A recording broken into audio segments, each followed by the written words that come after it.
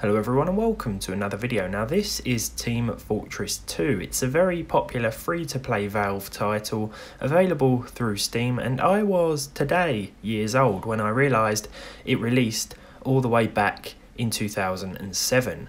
It continues to receive positive reviews to this day, and overall it has a very favourable rating. One very particular detail I noticed when reinstalling this classic was the System Requirements tab, which seemed rather outdated. Considering I've stumbled across a good few performance optimization forums over the years with regards to this very title.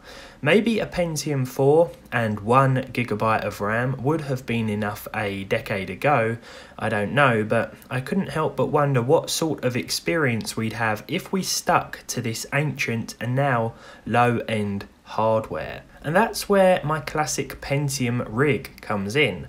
This custom build isn't quite as low end as the specs listed on the Steam site, as it has 2 gigs of RAM installed.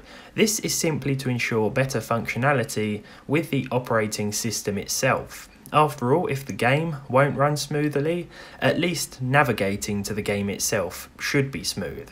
There was also no specific graphics card mentioned for Windows, but the SteamOS/Linux version mention an Nvidia 8600 GT in the specs. I had therefore planned to use my 8600 GTS, but since upgrading the PSU and selling the old one, I realised I had no means of powering it because it uses an old school Molex connector, which you don't really see a lot of the time.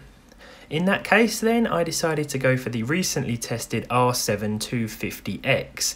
This is an entry-level card from 2014, and I would still consider it low-end today because when it comes to running modern titles, it won't really do that well, but it should have no issues here. At least this gives us a little more power to play with. After all, the Pentium 4 was my main point of interest today because I have a harder time believing that this can run the game. So how well does Team Fortress 2 run with these exact specifications? Well, it's tempting to turn everything down to low, including the lowest usable resolution, which is 640 by 480. This might seem like an obvious way to gain more frames, but in reality, it just puts more stress on the already struggling Pentium 4 processor. I jumped into a bot match to start with, and as you can see, not only does the game look pretty bad, but it performs quite poorly too.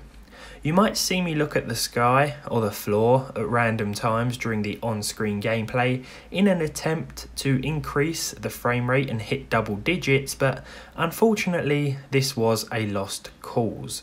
We're using a slightly better CPU than is recommended, a 3.2 GHz Pentium 4 instead of a 3 GHz Pentium 4. We're also using more RAM and what is probably a better card than the developers had in mind as well. So I think it's time that the specs here were updated, to be honest.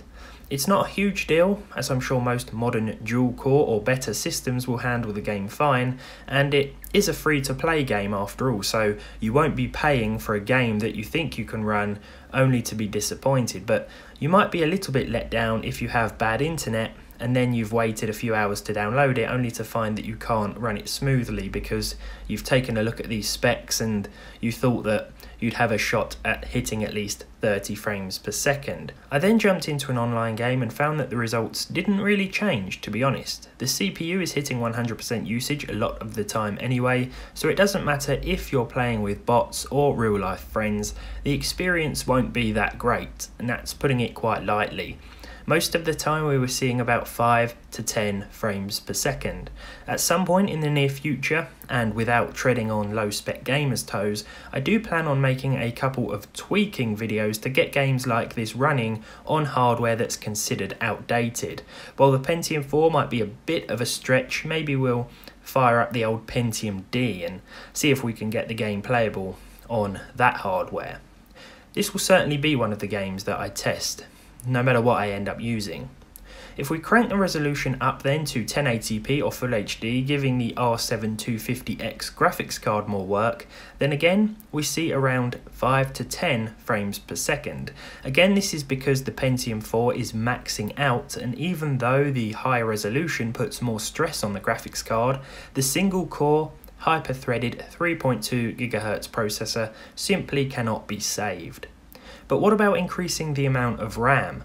4 gigs would mean 4 times the amount of recommended memory sitting in the system, but it could help somewhat to alleviate our frame rate issues.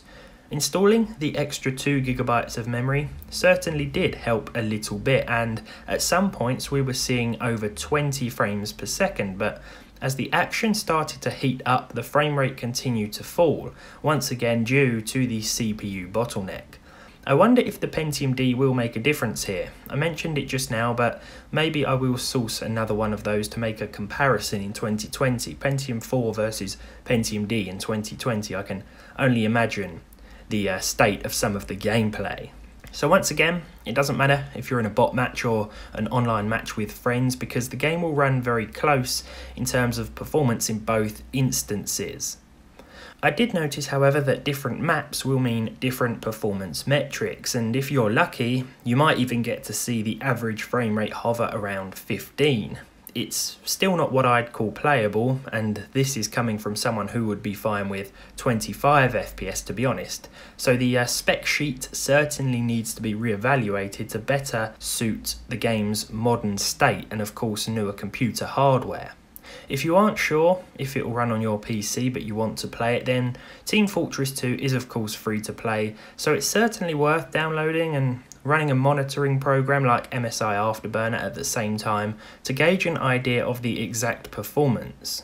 Now, I hadn't initially planned on testing Team Fortress 2 today, but I did have an inkling or a desire to play it, and when I noticed the minimum and required specs listed on the Steam page, I did wonder whether or not they could really handle this title. After all, as I said before, it's seen many updates over the years, and I wasn't really surprised to see the lag and stutter that we did see. So I'd recommend a Core 2 Duo at the very minimum. I think the R7 250X, this once entry-level card, will do fine because it was barely being utilised in this situation, and on a slightly more modern system it wouldn't really be that hard to run. So if you wanted to be safe, maybe a Core 2 Quad and an R7 250X, but if you guys want to see it, then maybe I'll put together a PC specifically designed for this title, because it is still a classic and many people still play it. All that's left to say then is thank you for watching this video. If you enjoyed it, leave a like on it down below. If you didn't, leave a dislike. Subscribe to the channel if you haven't done so already. Let me know what specs you run with in your PC and how well Team Fortress 2 runs on that very PC, and hopefully I'll see you all in the next one.